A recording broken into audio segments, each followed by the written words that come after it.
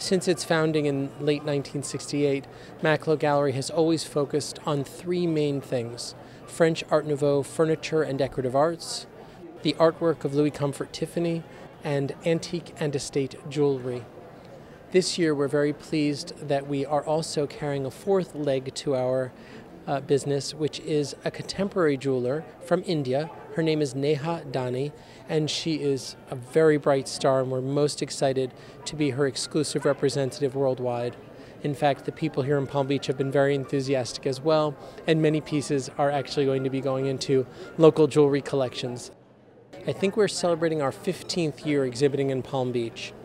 We've always found that the clientele here is enthusiastic and sophisticated, and since they're not usually in a hurry, we have a much better time teaching them about what we do and really enjoying the process of enhancing their collections.